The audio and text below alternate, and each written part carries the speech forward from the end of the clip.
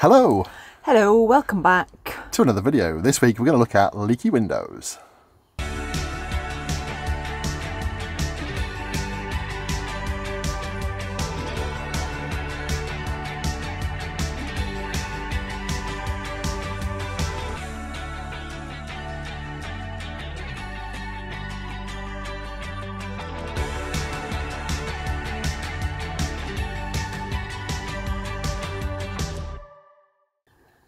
So in this week's video we're going to talk about a problem that occurs on most campervans, caravans as well. Lots of people complain about it on forums. I wanted to explain some of the things you can do to stop it happening.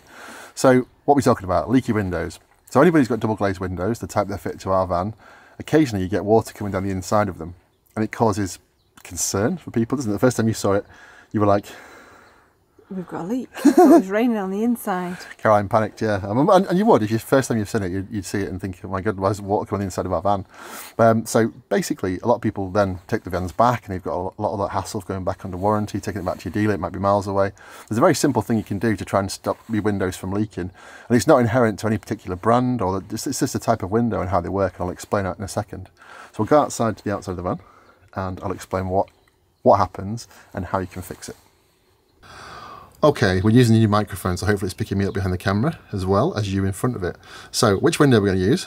This is our leaky window. Now, I really want to break into a Tina Turner song here. I know it's steamy windows, but I do think leaky windows would work. But I'm going to save it from our sing. What do we have to do first before we open this window? Close the door, of course. Close the door. Very good, Caroline's been paying attention. So that's Molly barking. Right, 1 second, I'll shut the door. Okay, so this is the window we're going to use, and show me where it leaks in from. Yes, correct, up the top there, normally along the top of the window. And I'm going to go inside the van, or Karen's going to go inside, open the window, and then she's going to come back out and film me, and I'll show you why it does that. So, let's switch over. So you'll hear in a second when Caroline opens this window, we've not opened it in a few weeks, and I've done this on purpose so I can film this video. So push open. You can hear that noise.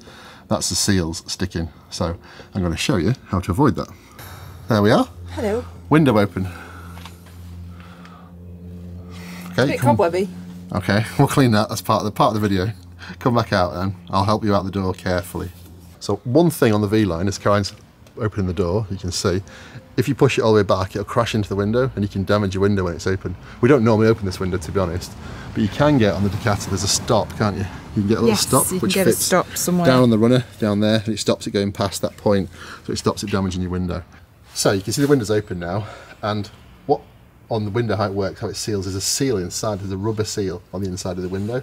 So these type of windows, where they come out like this, they're not flush, they sit just on the outside of the van. They are double glazed, but it has a seal, a rubber seal, which sits on the outside of the window. And quite often, that's all the thing that's letting the water into your van. And because they're neglected, you don't tend to look after them very much. You don't tend to look at them at all. You just tend to open them when you want to use them.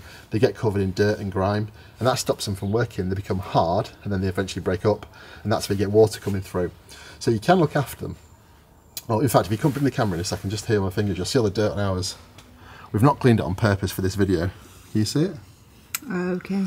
Yep. So first thing to do is to clean the dirt off. So just using a soft cloth, like a bit of mild soap or something, detergent, just clean that off just like you would normally, and then make sure your seals are clean all the way around. So that's the first step. So I'm going to do that now.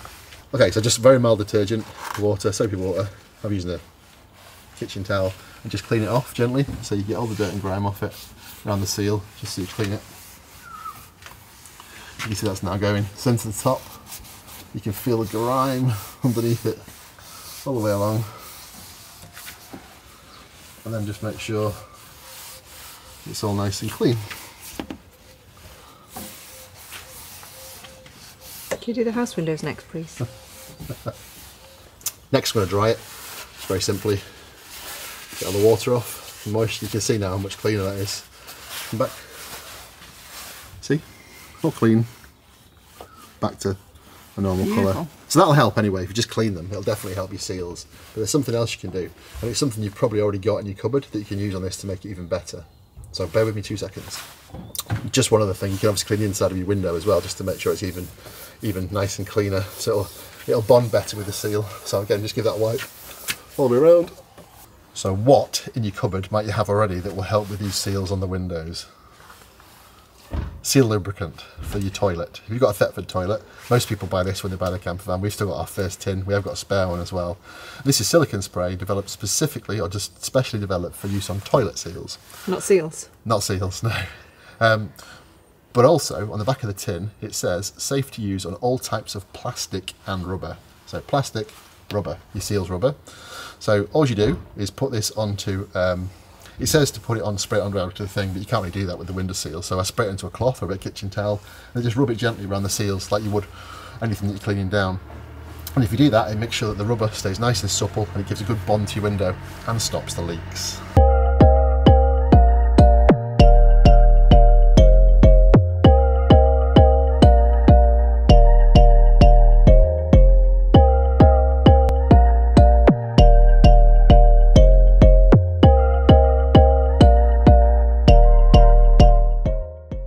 So that's really simple. I've just given it a spray, given it a wipe round on the seals. If you come in close, you'll be able to see the seal now.